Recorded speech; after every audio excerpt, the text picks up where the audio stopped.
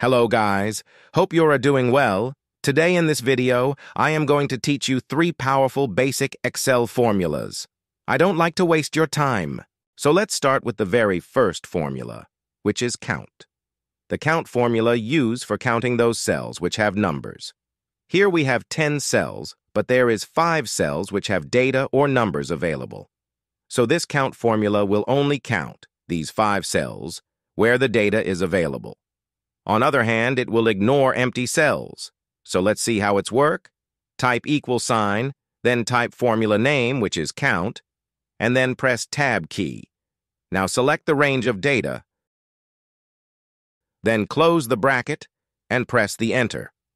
So as you can see, it's only count those 5 cells which have data or numbers available. Next formula we have, which is sum. This formula used for sum the values. Let's see how it is work. Suppose we have a products list, and we want to know total quantity of all products. First of all, type equal sign, then type formula name, which is sum, and press Tab key. Now select the range of data. Close the bracket and press Enter key. As you can see, the total products quantity is 20.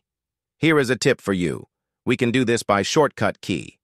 For that, select this cell, then press Alt key, plus equal key, then press Enter key. As you can see, it's works same. Next formula is product. This formula used for multiply. Look over here. If we want to multiply these multiple values, so for this, we will use product formula. Type equal sign, then type the name of formula, which is product. Now press Tab key, then select your range of data. Now close the bracket and press Enter key. As you can see, product formula performed multiplication on multiple values. So in the result, we have value of 100. So today we have learned 3 powerful basic Excel formulas. Like and subscribe for more interesting videos. Thanks for watching.